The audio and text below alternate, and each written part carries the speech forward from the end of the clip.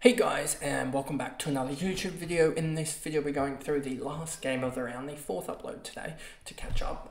It is Adelaide versus West Coast, in which Adelaide just put a beat down on West Coast. They almost won by 100 points, 137 to 38, 99-point margin, and it just shows the West Coast away from home is just not a good product at the moment, and I don't know why I tipped them in the end, to be honest. But I mean, we can all have a laugh about that failed tip, I guess. But anyway, before we jump into this last review, remember to like and subscribe, turn the notification bell on so you know when I upload, and let's jump into this video. So, Adelaide 137, West Coast 38. Shoal 124 was the lead scorer, and that was just on the back of 48 in the last quarter, which included 1, 2, 3, 4, 5, 6 marks in the last quarter, basically amounting to 36 points off those 6 marks. So he was pretty good, but not going to be fantasy relevant. Jordan Dawson went off in the first quarter with a 59, included 2 goals, because I remember looking at it close to the end of the first quarter, and he was on 45, so he must have gone off here and gone, a couple of kick marks, it looks like, to get to himself to a 59. That doesn't add up, though. How does he get to how was he on a 45, but then get 14 more points here? Because that's 15. So maybe he was on a 44. I don't know exactly what it was, but it said 45. So maybe they're just off with their counting or something. But yeah, anyway. 8, 7, yeah, no, that counts up. Just don't know what happened there, maybe. Anyway, moving on. But yeah, Jordan Dawson was really good. He ended up with like a 140 super coach, so I wish I had actually brought him in. But then again, I did bring in Fisher for like a 116 super coach, so I'm not too worried about that. And my fantasy season's in the bin anyway. Rory Laird, 101. He was pretty good in the second half with a 68. And yeah, he just picked up the slack. But again, a 101 isn't that dangerous, and it's not really a top-of-the-line type of player at the moment. Could pick him up maybe post-buys, as he's sort of maybe a little bit undervalued. But is he really going to go 110 for the rest of the year post-buys? I don't think so. So I don't reckon we'll be picking him up. Crouch, 98, sort of showing that he'll have games like this where he just doesn't push on to that 110, but he's just been amazing value for what he was.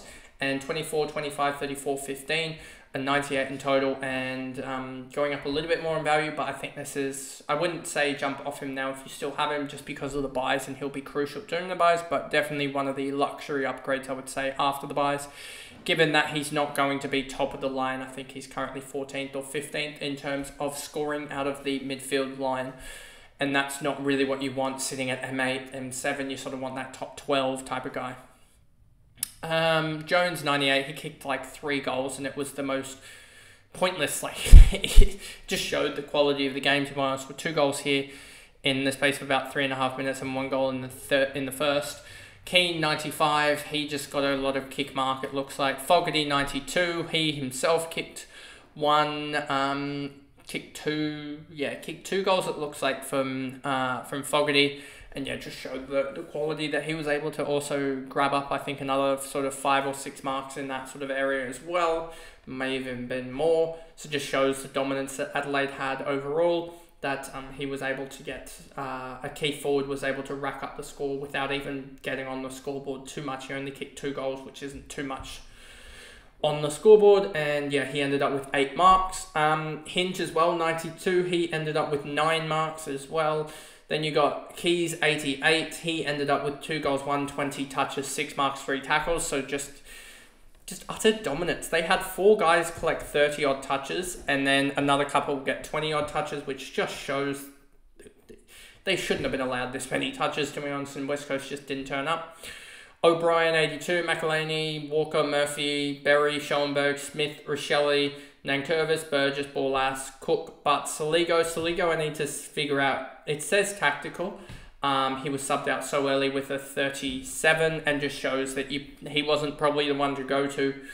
I mean, it is pretty unlucky that he did score a 37 and get subbed out. But he wasn't ever scoring above what you really needed him to score, and now he is averaging for the year 76.4. I think he will take the next step in the next couple of years, but I do think it will take a Laird positional move, or potentially a Laird out of the club, for him to take that next step in the midfield. Because I think he is one that could be a sort of guy that gets a 34-4 type of season, but we're just not seeing it at the moment, as he's getting 22, 2, and 4 at the moment, which is just 8. 8 disposals, which is probably, if you say 2.5 per disposal, as he's got an even kick and handball ratio, that's another 20 points plus another 2 marks. That sort of gets him up to that 102, I think. No, sorry, 104 range. So he has a potential, I reckon, to get like another plus 25 or so on his plus 25 to 30 on his current fantasy scoring. But we won't see it this year, I don't think.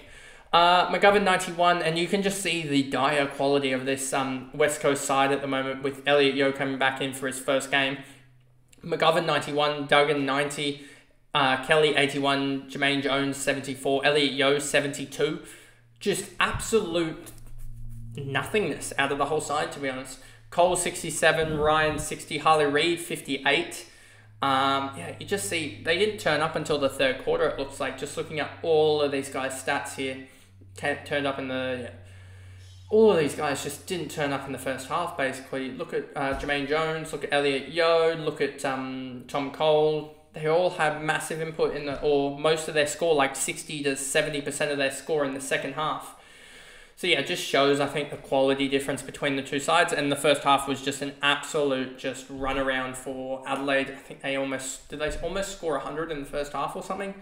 It was they ran away with it that much that it was just gone. They scored 83 to 22, and then in the second half it was 8 goals 6 to 2 goals 4. So yeah, it was just absolutely horrific. Second half it was like I said, 54 to 16, which just is still pretty poor. There's not much to really talk about with West Coast. I don't really see many positives this game. I mean, yeah, they just didn't turn up on the road. And, I mean, Adelaide is a tough place to go to. Chess, I thought, ran pretty hard from what I've seen in the clips after the game. I mean, Bailey Williams just didn't hold up in the ruck. It doesn't seem, against O'Brien, Marek, Cripps, Waterman. Waterman didn't kick many goals as well. That didn't help, and they probably had to use their sub way to... Or did he get tactically sub or injured sub out? Because that'll be a big difference. He was injured on 12 in the third quarter. That just showed... And then Sheed also injured as well, apparently. And Duor came on and did nothing much, to be honest with you. So yeah, just a weird one for West Coast. Probably a game that they're just going to scratch off and forget about. Honestly, that's probably almost the best way to do it. But yeah, that's the last game of the round. We caught up for all of them, only a day behind in the uploads. So yeah, only one video behind now. And tomorrow you will see my fancy round review, which will be pathetic. And then you'll also see my cash cows and trade targets. Cash cows is looking slim and slimmer and slimmer, as we probably, by the time that you will hear this, you will have seen the Jordan Sweet news that dropped a couple of hours ago that he was on the B side for the Port Adelaide training. So even he's most likely on the outer as well. The only positive is that the Collingwood boys seem to be in their good job security given the injuries that they've had. They've had 3 guys go down for basically a month. 3 or 4. Jordan De Goey, Hoskin Elliott, Mason Cox, Joe Richards all go down. I mean, Joe Richards was a cash cow himself, but all of them go down with 4 to 6 week injuries. So that's probably the only positive with Collingwood rookies is their job security now. If they don't get injured, they're pretty much in the side. So anyway, that is the video, and I'll see you guys in the next one. Bye, guys.